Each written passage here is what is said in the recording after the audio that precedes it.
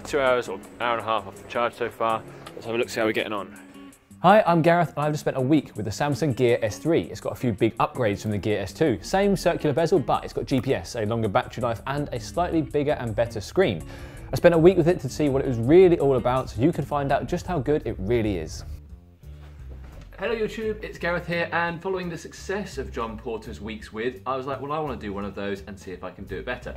I've just spent about, I'd say, 2 minutes setting up. If you've got a Samsung phone, you get the Gear app straight on it, and it's literally a case of tapping the two together. If you've got a different phone, for instance, as in on Android, you can do the same thing. You can download Gear. You do have to download a few more different apps, but ultimately, it's not too bad. It works quite nicely. One of the things that I find the most annoying is if I'm walking along and I want to change music and I want to see what I'm playing and all these kind of things, you want to have that ability. You just swipe along, and there you've got your music playing app. So you can choose between music source on the phone and music source on the watch.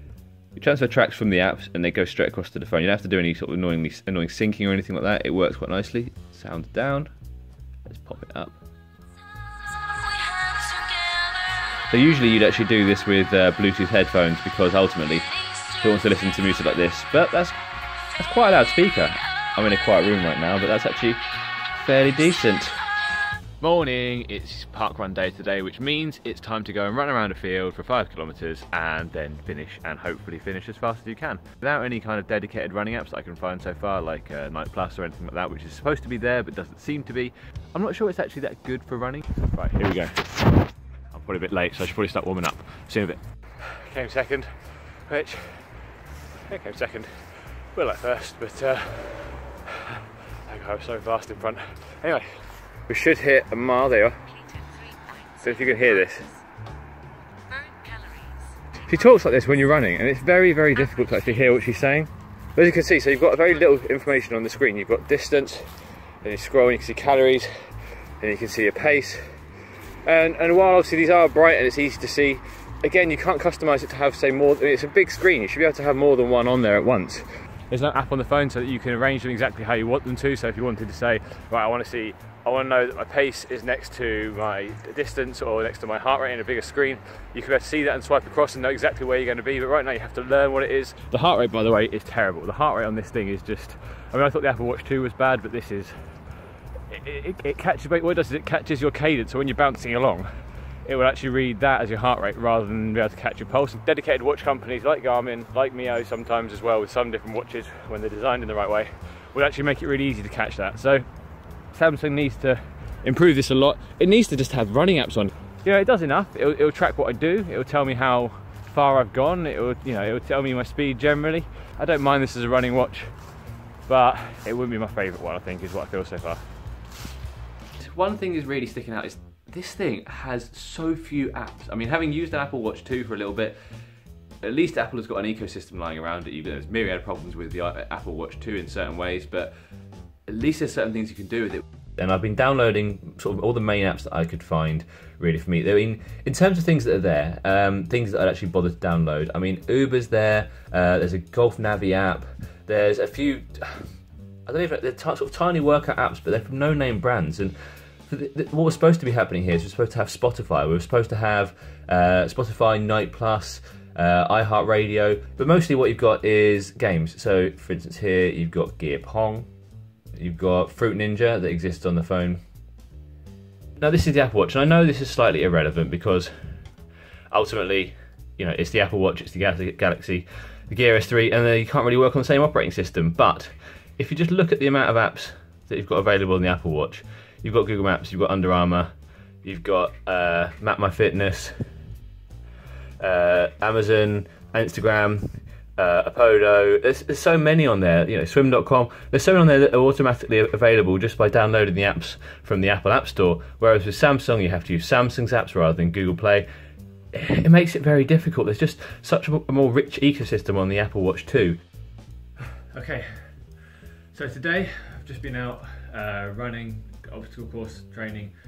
I'm quite tired. What I need to do now though is do my strength work. So today I want to try out another feature of the Gear S3, which is the ability to do tracking of reps, say squats and lunges and star jumps and crunches and all that kind of stuff In theory, this should sit on your wrist and it will be able to tell me exactly how many I've done, tell me when to rest, tell me when to go again. So I'm gonna start off with star jumps. Ready? Now what?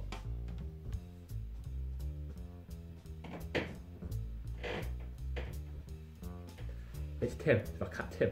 Say that. Look, it's my other cat Biff, it's my other cat Daisy. She doesn't like being picked up very much, so I'm gonna put her down now. It's just told me that it could not detect exercise ready posture. It's telling me to get in position to start workout, and I'll start again. Oh, here we go. Okay, and we're off. As you can see there, got a slight issue. So it says here, take a rest. So you're supposed to do 10 of these, but I actually ended up doing about, I don't know, 18 there. And when I got to 10, the watch didn't do anything to buzz and tell me, so that's fairly annoying. We'll keep going. I don't know what that, there's a voice there telling me that I reached my target, and that was really good. That's actually really handy. So, yeah, I can share it to Facebook and really brag and annoy all my friends. Get the squats out of the way. Right, so that was a lot better. That was 10. And clearly this sort of up and down motion is really much easier to track for the watch because that was perfect.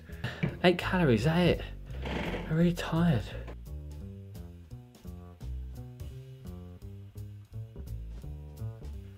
Yeah, I've done 2 and that was 6. That counted as well apparently. Right, I'm giving up on crunches. They're not working. But I'm gonna go down again, see if it maybe reset the accelerometer. But it's a mixed bag. Star jumps useless, squats very good. Same with lunges, a little bit iffy, but generally quite good. Crunches just rubbish. This motion, but there's no training in there. There's nothing that tells me I should be doing a little bit better, or I should be trying this, or tomorrow let's try and do 15 of them, or anything, any kind of progression or anything. It's just, it monitors you. It's the Gear S3 battery test today, so it's going to be pretty simple. Look at it in different times of the day, tell you what I've been doing with it, and see how well the battery is working. So just had me cycling to work and stuck around for 11 minutes. Well, apparently it thinks I'm still cycling. Is it going to stop? Clearly not cycling anymore, watch, let's be honest. That's happening while we're here. Let's take a look at the battery. So after 15 minutes or so of charge, still at 100%. Just had something fun happen there. Just spent the last 15 minutes trying to get a bike lock open because it had frozen shut. And in all the wiggling, I managed to get a dynamic workout of 11 minutes. 2 hours or hour and a half off the charge so far. Let's have a look, see how we're getting on. There we go. We are at 100% still. Right, it's now 12:15, so the watch has been off charge for 4 hours, so we can take a look and see how the battery is getting on. So you can see there's 97% of the battery left. Okay, just been for about an hour's worth of running. What time is it now? It's 10 to 4, so the watch has been going for, get your maths out, Gareth, 8.5 hours pretty much. So let's take a look and see how we're doing battery-wise. There's it, 83%, so 17% in 8.5 hours. Been for a run, GPS was on, screen was pumping at half brightness, so not too bad so far. And here we go, end of the day, 11:49. We've been on for a lot of hours. Pop on the charge, see how we're doing battery wise. There you go, 66% remaining, not too bad. So today was the big long battery test with the Gear S3. I was running for 31 miles or 50k with my running crew, testing it against the Apple Watch Series 2 and the proper running watch Garmin Forerunner 735 XT. You can check out how that went in the top right hand corner where we did a full video to check out how it performed. So that was a week with the Gear S3 and there are some issues, I'll be honest. I mean, there's lots of really good bits. The GPS being on board is really useful. I started to get used to the circular bezel for moving through different things, and the screen is really nice and clear. There are lots of really good features about this, but there are some other things that I just feel like it didn't quite do well enough. Like, for instance, GPS being on there is good. It's just too simplistic, and it's not as accurate as I'd need it to be. But the real thing for me is there aren't enough apps. I mean, you look at the Apple Watch Series 2 and it's got just loads out there, and even that's not really enough. You know, obviously phones, loads of apps everywhere, and that's what makes them smartphones. This is a smartwatch that just does Samsung stuff, really. And while if you're into Samsung and you've got money's no object, that'd be fine, but money is an object, and this is a very expensive smartwatch. It's over £300 in the UK, way more in different territories, and that's something you really need to consider. It doesn't do enough, at least with the Apple Watch 2, it does some stuff. I know you can't buy the two together, but Ultimately, Samsung needs to improve the app ecosystem, maybe refine some of the tracking, that kind of thing, and then it would have a really big, really sort of hit-worthy smartwatch on its hands. And as ever, we love you, YouTube, and we want to see more of you. We want you to like, we want you to subscribe, and we really want you to comment below. I've just laid out my life bare, and you can tell me just how bad it really is. I mean, how messy is my house? How much do you like my cats? These are key things we need to know. Let us know in the comments below, and as ever, I'll see you again soon.